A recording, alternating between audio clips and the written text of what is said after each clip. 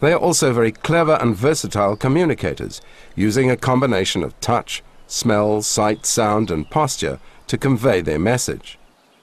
But perhaps the most interesting facet of elephants' communicational apparatus is the vast range of vocal sounds that they can emit, most of which are inaudible to humans. Dust is deftly applied to the skin for protection from ticks and flies. The elephant population in South Africa is secure today, to the point that there is an overpopulation crisis in some areas.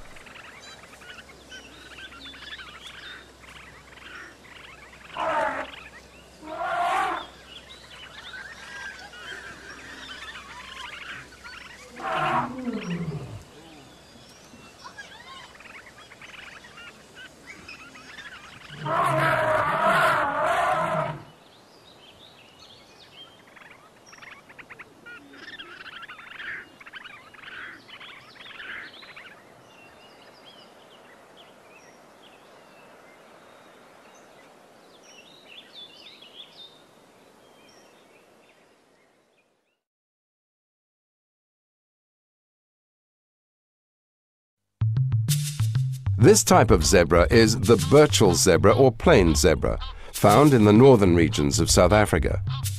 You can see that the stripes run onto the belly and right around the abdomen, and the stripes fade on the lower legs.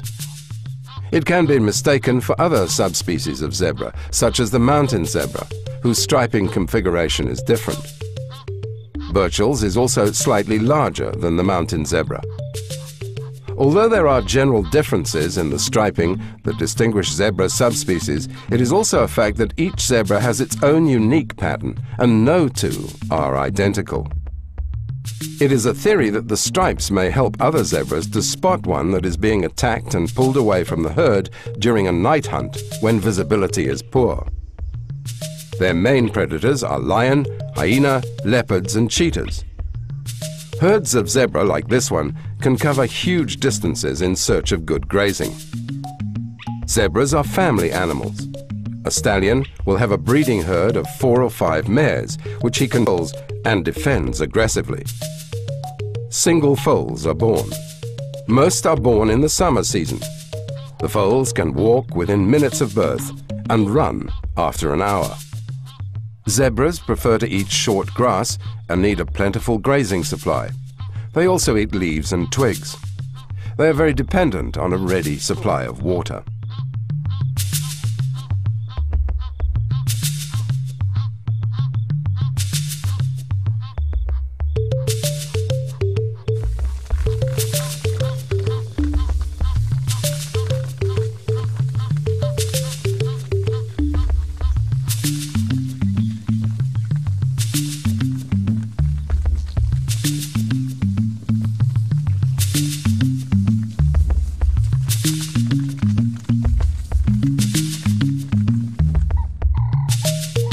These are blue wildebeest, a member of the antelope family and very common across northern, central and northwestern South Africa, although their migratory habits have been restricted by fencing.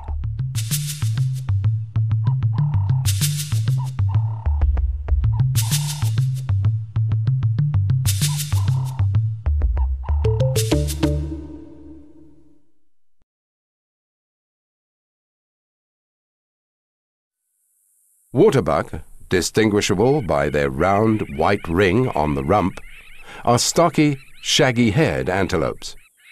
They prefer well-watered habitats such as floodplains or grassland close to water, hence their name. As well as grass, they also like to eat marula tree fruit. They usually stay in herds of about a dozen and are easily preyed upon by large carnivores.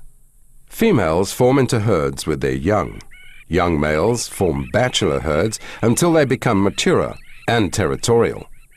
The adult bulls are very territorial and defend territory by fighting, often to the death, with aggressive male intruders, lowering their heads, indicating a threatening intention.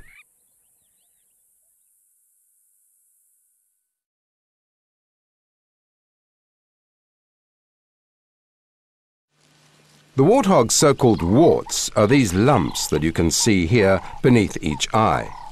The male